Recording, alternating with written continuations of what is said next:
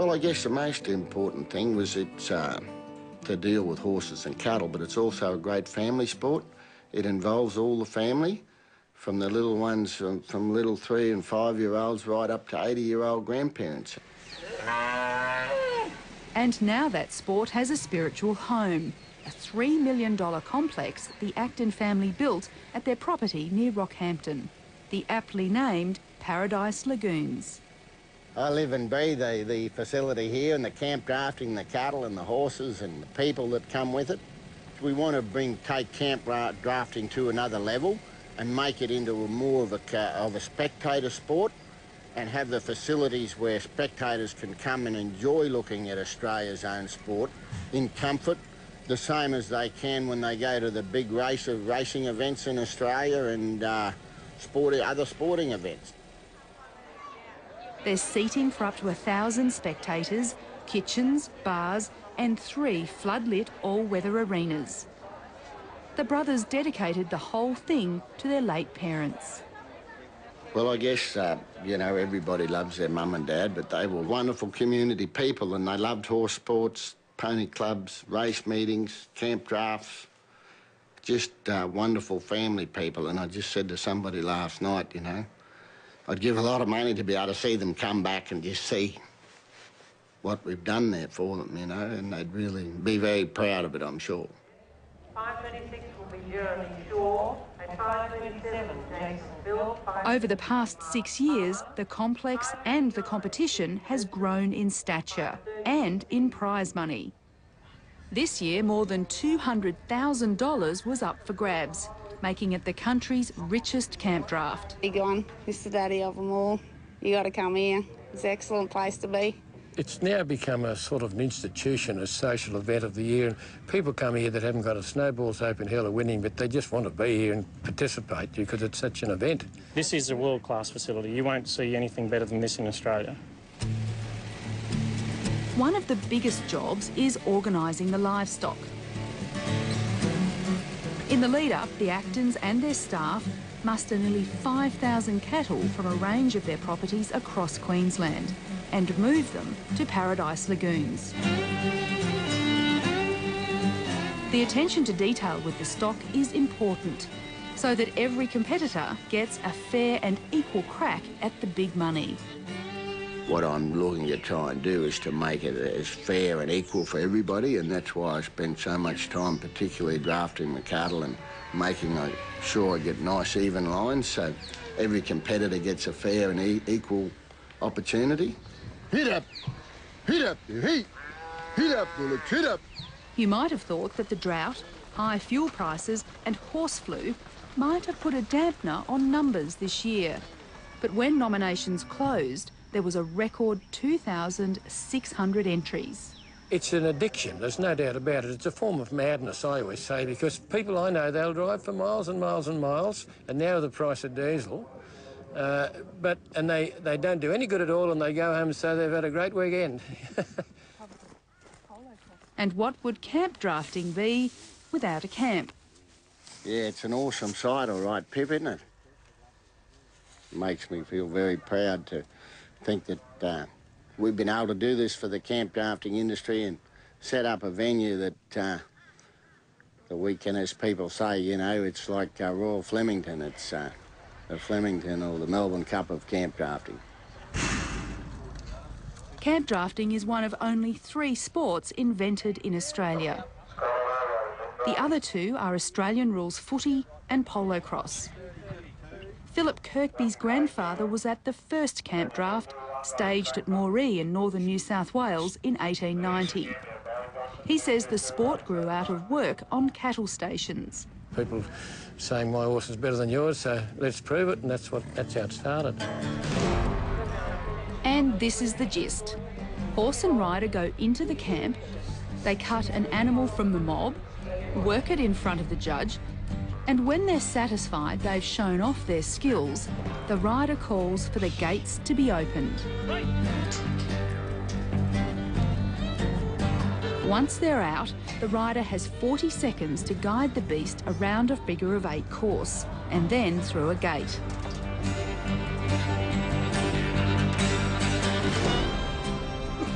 sometimes you'll see a beast running at a peg and it's going to go this way, going to go that way, and all of a sudden it goes the wrong way.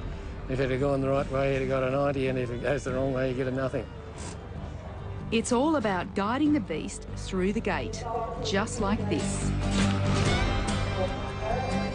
But sometimes it seems an impossible task. The animal just won't go where the rider wants it to. Even the best, like Queenslander Pete Comiskey, who's won 14 national titles, can be beaten by choosing a headstrong beast. It's like you don't really know what's going to happen every time you go in the yard. Most of it's a confidence type activity, you know, like sometimes if you have a bad run, you've just got to go back there and keep very positive with it all. And yeah, it's sometimes a bit of luck of the draw too. You've got to draw that good steer, but then of course when you get him, you've got to do the right thing with him and put him right through. But when it all goes right, say in the hands of a champion camp drafter like Terry Hall, the crowd just loves it. The sport tests cow sense, the ability of both horse and rider to anticipate what a beast is thinking and where it's headed. They say Terry Hall has it in spades, as does his son, Ben Hall. And so does Nebo Pete Comiskey. You could put him on anything and he'd be able to put it around. He's got the best judgment, and I suppose he's been doing it for a lot of years. Yeah, he's really good. Put him on a donkey even? Yes, he'd be able to do that. Paul Metcalf says he can't think of another elite sport where a no one from nowhere can step up and compete alongside the best in the country. You can be a rank outsider with a Toyota and a horse float and drive here with one horse and line up against camp next to somebody that maybe have 10 open horses here, and you can compete in the same arena under the same conditions with no restrictions or handicap or anything else. Fencing contractor Frank Courtney drove 700 kilometres to ride. And 2 months shy of his 80th birthday, he was one of the oldest competitors. What's it like on those days when everything goes right out there? It's real good. It's real good when everything goes right. But a lot of times it'll go wrong real quick. And in this sport, you can be cock of the walk today and feather dust tomorrow. It's just the way it is. Unfortunately for Mr. Courtney, he had a feather duster day. For Graham and Evan Acton, the real reward for staging this event is watching the rookies and old hands, the talents and the triers, chasing their cattle around their arenas. Most of them just love the sport, and the winning is a bonus. It's being part of the event and the competition and the comradeship with the people, and that winning's very good, but it's only a very small part of life, and it only lasts for a minute. Graham Acton had 5 horses booked for rides over the 3 days, with mixed results. Sometimes he went close. Other times he didn't. You can have a really good 2 pegs, and then in a split second everything can change from really good to really bad. And I guess that's what keeps everybody coming back. It's a challenge to make it all happen. The cattle gave Evan Acton mixed results too. Are you two quite competitive? Yeah, we're very competitive both. Always have been from the days when I was back at boarding school in any sports, and when we were in Pony Club we used to always be competing against one another in the flag races and barrel races, and that, you know, sort of just been part of our life. He says they're proud of what they've built. Total strangers, like there's a lot of people you don't know here, and they'll shake your hand and just say, geez, it's a great weekend and pleased to be here, and thank us, you know, with all their heart for putting it on for the general public. So, you know, that's the way it is, so we are very proud of it. As word gets out about the facilities and the standard of competition here at Paradise Lagoons, the crowds are growing. Now, some people who wouldn't know a camp drafter from a draft horse are coming out for a look. Especially when word got around about a new event, a State of Origin camp draft. The Reds, Queensland, versus the Blues, New South Wales.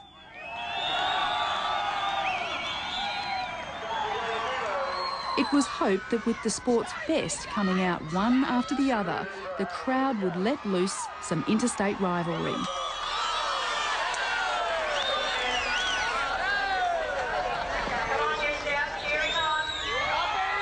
The competition was a big hit, with the Paradise Lagoons cattle winning more often than not.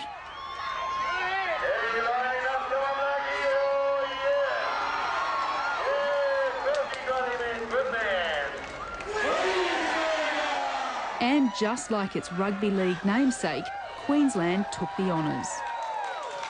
Oh, absolutely marvellous.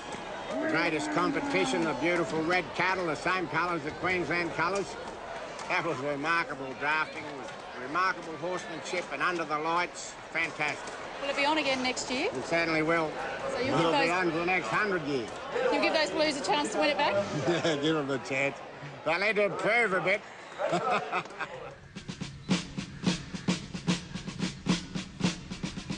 The next day, it was time to get down to business and sort out who took the money home.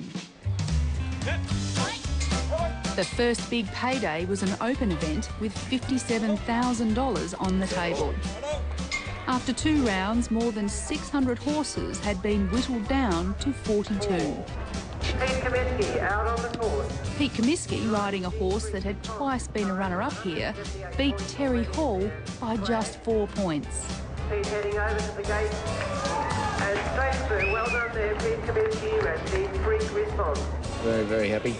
It's been a great event, and obviously it's good to be in the lineup, but it's always better if you're at the top of it. And is it good to beat Mr Hall?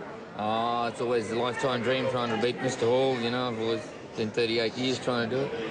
And do you all hit the bar now? Oh, absolutely. I was the last man to leave. But the biggie everyone wanted to win was the $70,000 draft. After 2 rounds, the field was reduced to 48 finalists. Quite a few made the gate, including Queensland cattleman Wally Ray, Ben Hall, Pete Comiskey a couple of times, and Victorian Ken Bolton. But it was the man in the black hat, the modest Kingaroy farmer Mark Buttsworth, who prevailed. Oh, well, these couple of blokes beside me are always hard, but yeah, there's heaps that, you know, out of 600 or 700 horses, there's always probably dozens of them that can win, yeah. The Acton brothers were delighted with the turnout and the competition, and they're determined that their event will be a permanent fixture on the national Campdraft calendar. Hope it keeps going, and our children and their children after them, I hope, you know, they keep the interest in it. Did you start with a little dream and it's just getting bigger, or have you always imagined it would be like this? Yeah, I guess I have. I don't have too many small dreams. Most of my visions have been fairly big, I guess.